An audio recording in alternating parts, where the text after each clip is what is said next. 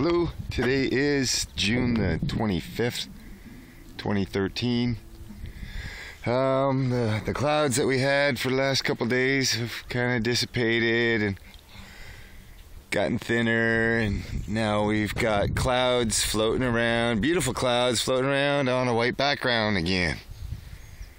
And the white background is contrails, which could very well be geoengineering, which most definitely is global dimming.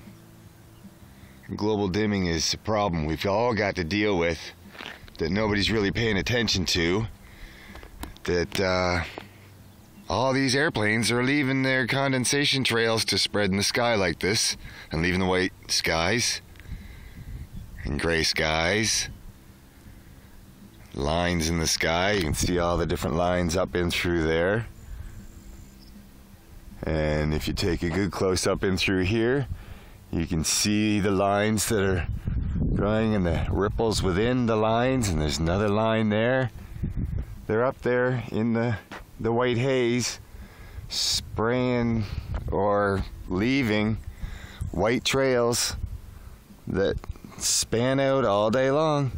And it causes what's called global dimming. You can Google global dimming and you'll find a documentary all about it on YouTube. So, as you can see, there's just layers and layers of this white haze that is left behind by the planes. And the global dimming is causing a lot of problems because it is changing the biodiversity of the whole planet. So, with this stuff in the air, we're not getting the vitamin D we're required. The plants are not getting the photosynthesis that's required. And you know, the whole structure of the earth is changing because the chemicals in it are changing. The ground is not being activated by the sun like it used to be.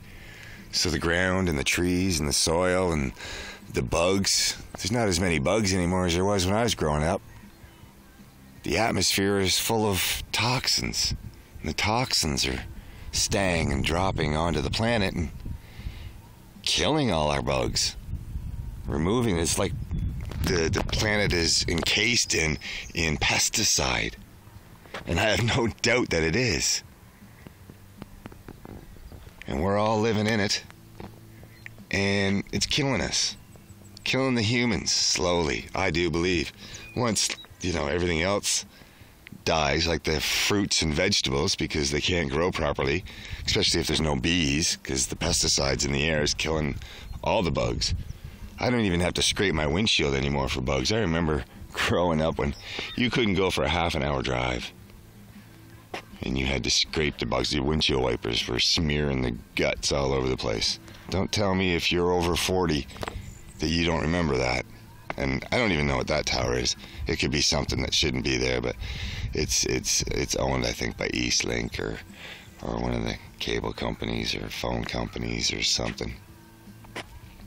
But anyway, this is what we're dealing with on a daily basis here. When the clouds go away, we get this cloud coverage like you'll see in my other videos all day long, blocks out the sun. And now when we do get some blue skies, they're not blue, they're white, because of this geoengineering or just the condensation trails that are spanning out and causing the global dimming. And it's not just happening here.